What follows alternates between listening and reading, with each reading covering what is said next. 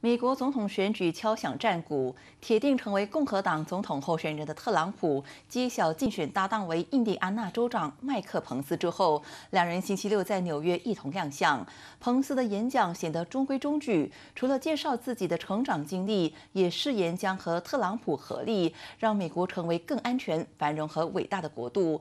政治分析认为，这名以社会保守闻名的前国会议员将有助于大嘴巴弥合党内的分歧，争取更多选票，协助特朗普入主白宫。即将在下个星期的共和党全国代表大会上提名为总统候选人的特朗普，经历一再推迟行程后，终于宣布竞选搭档人选。特朗普宣布和57岁的印第安纳州长彭斯搭档竞逐白宫巅峰之战，还顺势驳斥坊间谣传他选择副手遭遇困难的说法，声明彭斯从来就是他的第一人选，并借力打力抨击民主党候选人希拉里。Mike Pence is a man of honor, character, and honesty. We know that. Hillary Clinton is the embodiment of corruption. She's a corrupt person. What she's done with her emails, what she's done with so many things, and I see the ads up all the time, the ads.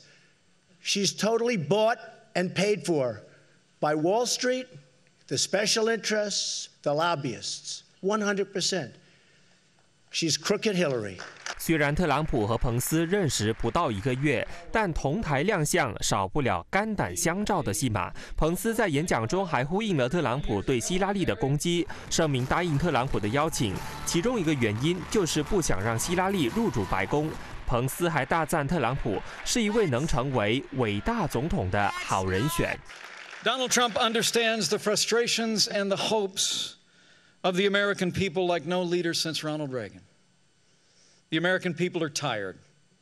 We're tired of being told. We're tired of being told that this is as good as it gets. We're tired of having politicians in both parties in Washington, D.C. tell us we'll get to those problems tomorrow. 随着彭斯确认成为特朗普副总统人选，他已经表明不寻求连任印第安纳州长职位。